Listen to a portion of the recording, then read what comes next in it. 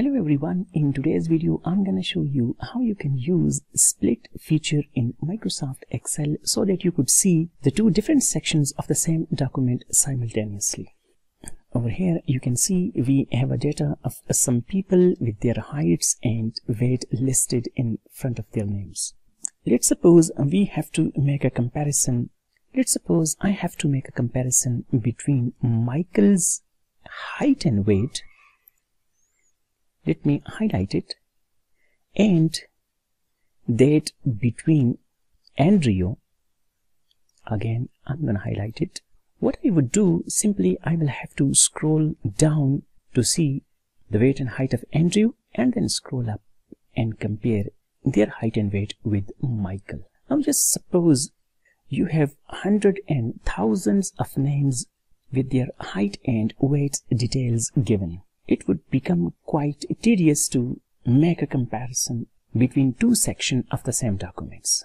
This is where comes in this split features for our rescue.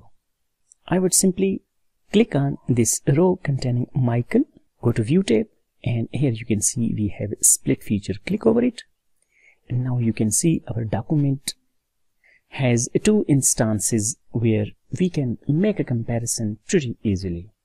Now you can just scroll this up. If somehow you find that you have made a wrong split, then you can simply hold it and drag it down like this. Now you can scroll it like this, go to Andrew, and there you are. Now both the names are side by side and you can easily make a comparison between their weight and height. This was just an example to show you how you can use this split feature to view two different sections of the same document. And if you want to disable it, just go to split again and click over it, and they are disabled. You can also split a document vertically as well. Let me show you. For example, you want to see the departments and their respective salaries side by side in this long document. What you would do, simply click over it, select this particular column, go to split, and there we are. Now you can simply go to the first instance of the document, click over it, and just go to the salary, and now you can see department right next to salary, and you can easily make a comparison. And if somehow you think that you have made a wrong split, you can simply drag it to a new location as well, like this. Again, you can disable it by clicking split.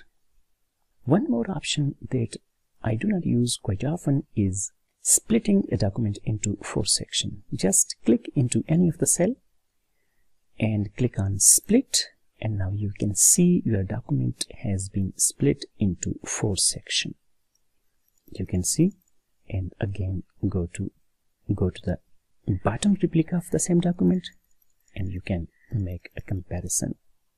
Often this becomes quite confusing for me, so I don't often use this particular feature. Click on split again, and there you are. I hope you have found this tutorial useful. Please give it a thumbs up, and thanks for watching.